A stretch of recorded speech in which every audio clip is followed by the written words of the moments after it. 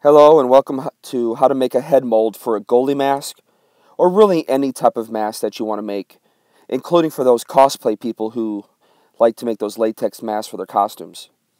Now, I have a lot of hair and I have a beard.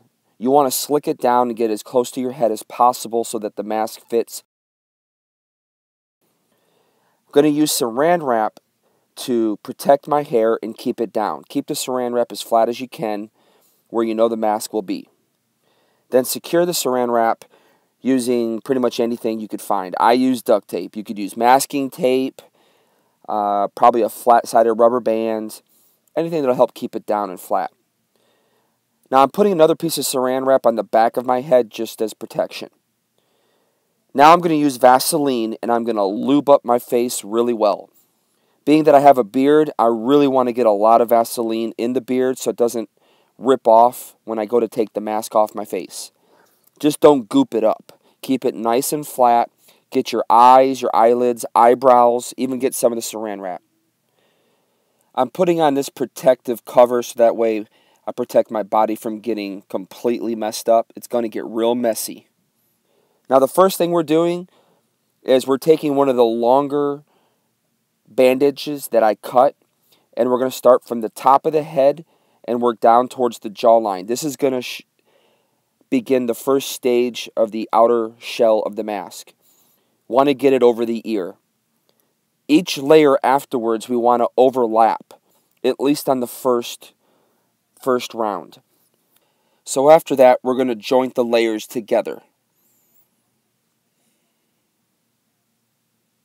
You want to start at the top of your head and work your way down to the jawline until you pretty much leave an oval opening of your face.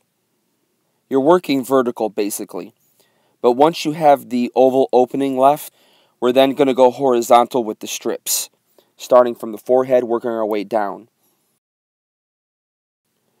You're going to form the bandages to the eyebrows, your eye sockets, and even your nose. However, make sure you leave the bottom portion for your nostrils so you can breathe, because you will be covering your mouth.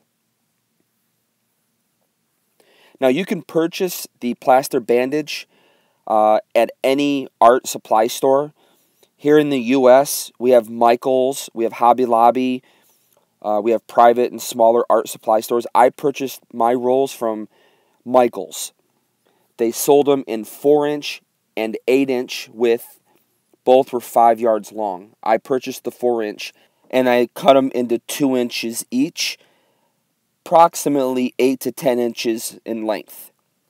I feel I probably should have bought the 8-inch and split the 8-inch into 3-inch width bandages, as the 2-inch bandages gave a little bit of an issue when they got wet.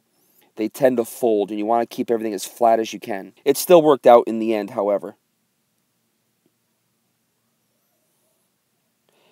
You're going to want to continue this process until you have 3 layers. I think it's safe to say it would be good to purchase 3 of these Plaster Bandage rolls. Again, I got them at Michael's here in the U.S., and they ran $4.99 U.S. each, for a total of $15 US. And that seemed to be just enough to complete the 3 layers I needed. At this stage, the mask was pretty hard. We continued to do the second layer, and at that point is when I decided to go ahead and remove the mask from my face. Now, as I did remove the mask, it certainly came off fairly easy. However, probably needed a bit more Vaseline on the beard, as it definitely pulled on my beard hair a bit. But regardless, it came off pretty easy and painless, I should say. So I'll leave you to watch the rest of the video till the end.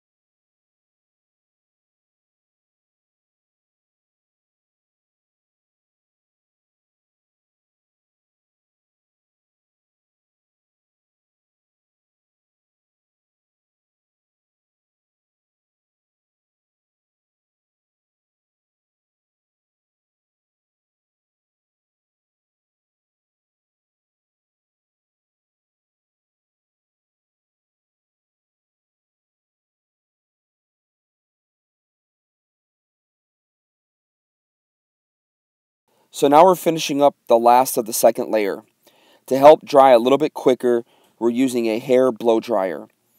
Did this for about 5 minutes on cool air just to help it harden a little quicker before I attempted to pull it off the head.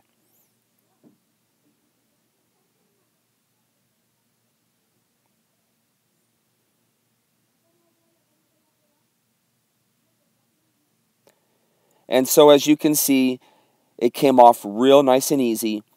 Left a lot of residue on my face. It was hard to open my eyes at first, but after washing in the sink a bit and then taking a shower, it all came right off.